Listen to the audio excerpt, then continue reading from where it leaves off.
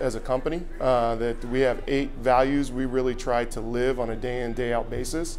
And one of those is giving back. It's something that was created in 1979 by our founders, and something still to this day that we try to reinforce with all of our store managers, assistant managers, associates coming in the door.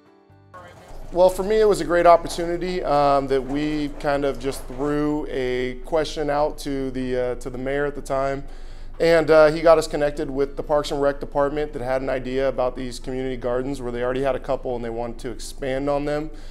So myself and one of my assistant managers, Caleb Lowry, had a great opportunity to meet a lot of really great people over at the Parks and Rec department. Actually tour some of their facilities that they had already built and then really kind of see what they were going after. And the great thing about it is we really got to start at the bottom and look at a couple different locations, go to a couple different city council meetings and really go through the process of finding the right location and really what we were going to do. Hopefully we have more opportunities to get out there and do more things. Obviously the kids clinics are something that we're going to continue to try to find additional places to do it off-site. It's something we really enjoy to do.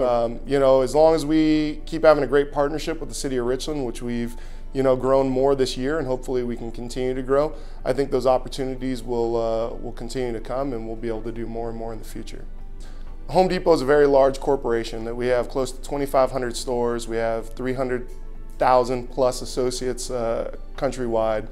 But at the end of the day, Home Depot is in a lot of different communities, and the people that work in this store are part of that community. We take our paychecks, we spend them in the community.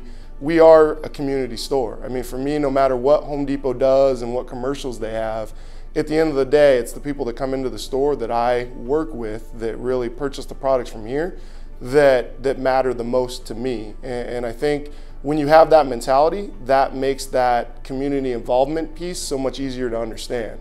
That you aren't just doing something to really support the corporation, you're doing something to support the community that's around you, and it's the community that you live in, and why wouldn't you want to better that community? At the end of the day, it's good for your company, it's good for yourself, and it's good for those people around you that are ultimately your customers.